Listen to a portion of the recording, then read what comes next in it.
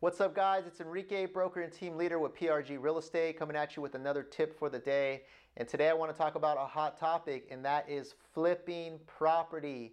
It's everywhere. You see it on the TV shows, flip or flop, all these different things. And a lot of people are fascinated at the thought of being able to flip property.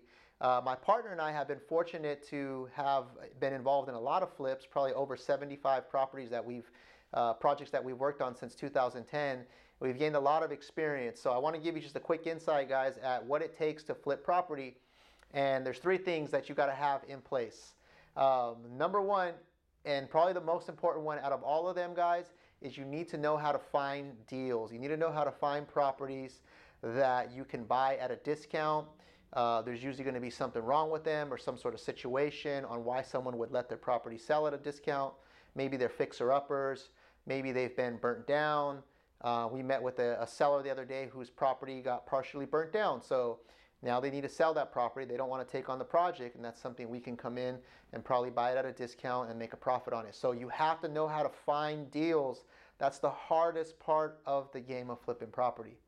Number two, guys, is when you do find a deal, you have to be able to purchase the property, right? You need the money, you need the capital. There are lenders out there, hard money and private lenders, who will lend you the majority of the money to buy these properties, where maybe you got to come in with 10 or 20% down. They will even cover some of the rehab costs. There also are private individuals who maybe have money and are willing to invest or partner with you.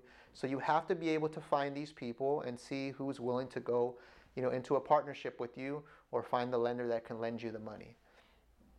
The last thing, guys, number three, is you need a solid construction crew, right? You buy this property, it needs work, you got the money, you figure out a way to get the funds. You need to now be able to execute and get the property rehabbed, get it ready for market, know what rehabs to do, what stuff you should do to the property to get the most value out of it.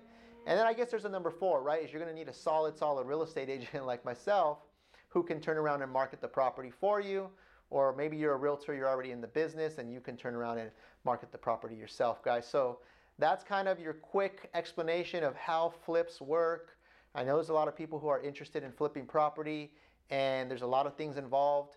You always got to remember, guys, with flipping property is the hardest part is finding the deal and making sure you buy it at a good enough price where you can build enough cushion, enough margin to make a profit at the end of the day. So guys, if you have any question about investing in property, flipping property, business strategies, buying or selling real estate here in the Bay Area, hit me up, give me a call. I'd love to be of service to you and point you in the right direction. That's your tip for the day, guys. Peace out. Have a good one.